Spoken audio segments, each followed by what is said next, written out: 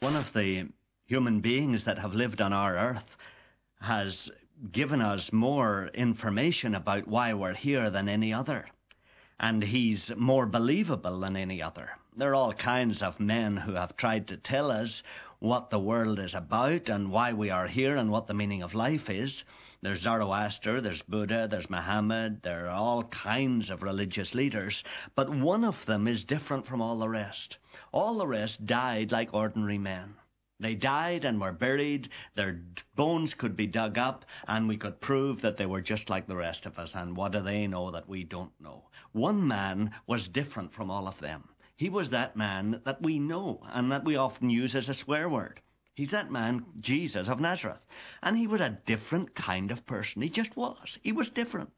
He was never seen again after he finally disappeared from the earth. And he didn't disappear from the earth at his death. He was killed, and then a few days later he came back and lived for over a month among his friends and enemies. And then he disappeared from the earth and his bones were never found.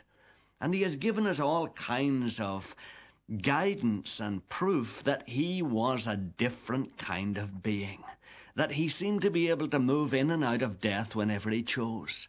And he seemed to know what went on before the world was created and what would go on after the world will end. In other words, he knows more than any of the rest of us know. That's why we've been talking about him, because we're trying to discuss the question, what is the meaning of life? And really, we're all bound by the same limitations. We've never been off the earth. What do we know? But this man was off the earth as far as we can tell. He explained to us, look, I'm the son of the maker of the world.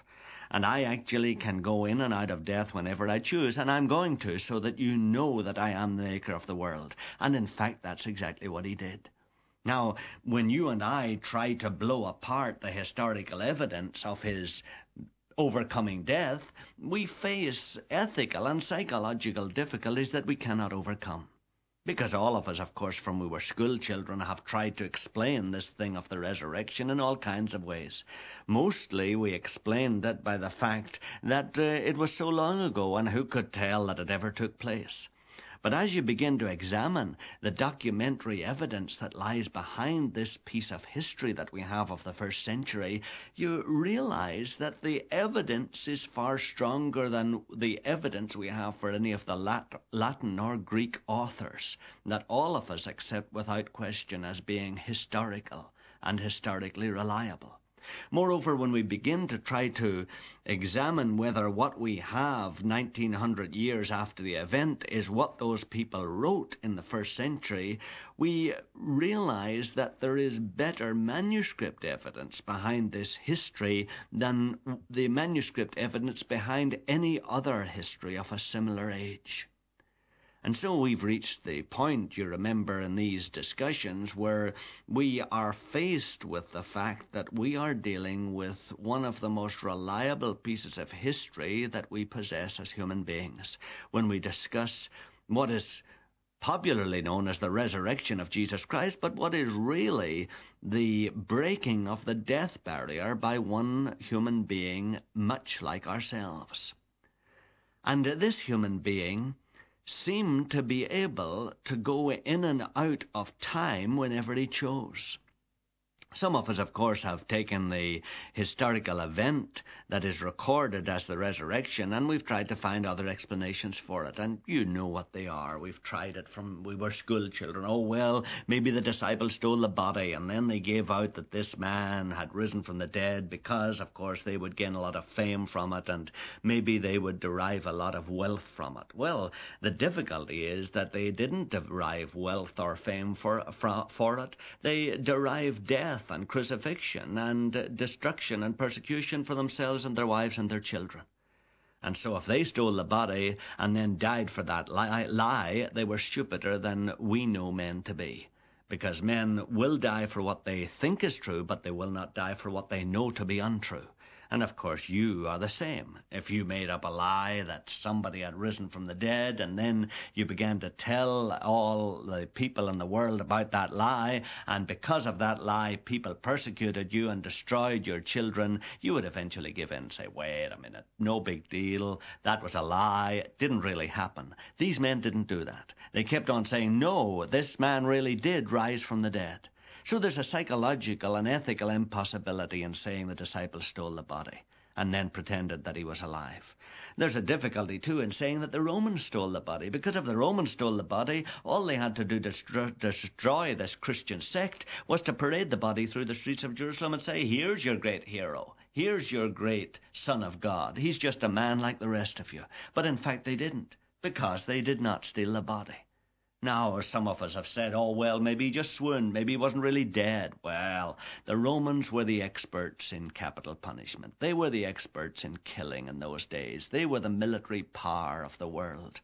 They made absolutely sure that anybody that they executed was really executed. In fact, you remember, normally they came round, and if anyone was found to have any life left in them, they broke his legs. Well, they didn't do that with Jesus because he was already dead. They simply thrust a spear in his side, water and blood came out, and they were settled. He was dead.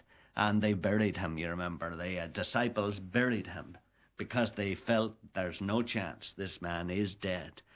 Some, of course, have said, oh, well, maybe he just swooned, and maybe in the coolness of the tomb he revived, and then he got up and was able to walk around. Well, it doesn't make any sense. How could a man who bled for hours, hanging on a cross with nails in his hands and a spear hole in his side, how could he revive in the coolness of a tomb, and revive not only so much that he was able to struggle up and stand up, but that he could take off the grave clothes that bound him, he could roll back the heavy stone that was across the mouth of the tomb, and he could appear on 14 different occasions, miles and miles apart from one another, often very quickly, one after another, to thousands of people, and convinced them that he was not only just half alive or struggling to be alive, but more alive than he had ever been before in his life.